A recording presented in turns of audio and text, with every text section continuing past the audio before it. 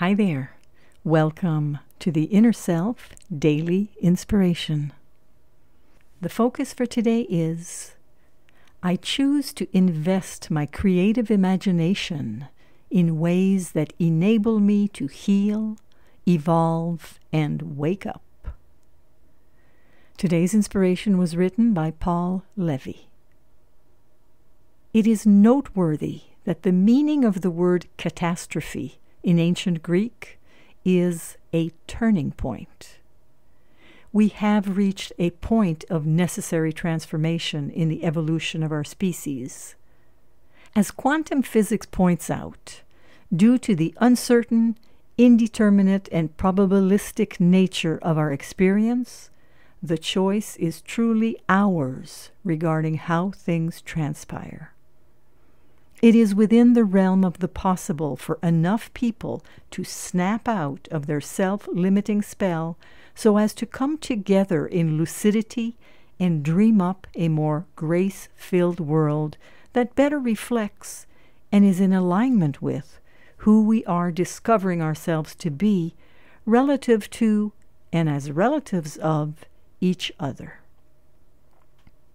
The revelations emerging from quantum physics undeniably imply that it is crazy to not invest our creative energy into envisioning that we can come together so as to turn the tide of self-destructive madness that is overtaking us, and just as crazy to imagine that we can't.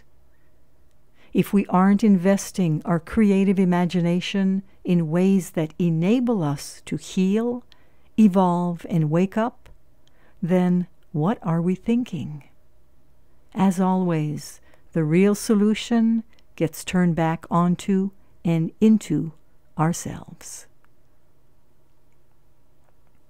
Today's inspiration was adapted from the InnerSelf.com article, Quantum Medicine for These Times and Beyond, written by Paul Levy, and excerpted from his book, Wetiko, Healing the Mind Virus That Plagues Our World. This is Marie T. Russell, co-publisher of InnerSelf.com, wishing you a day of using your creative imagination in a positive and healing way, today and every day. We need to retrain ourselves to think in I can rather than I can't. And that applies to our expectations of others as well. We need to allow for the possibilities of wonderful changes and results. If, as quantum physics has shown us, our expectations make a difference, then it is imperative we change our expectations to positive, fulfilling, and healing ones, both for ourselves, others, and the planet. Our focus for today: I choose to invest my creative imagination in ways that enable me to heal, evolve, and wake up. Wishing you a wonderful day, and looking forward to being with you again tomorrow.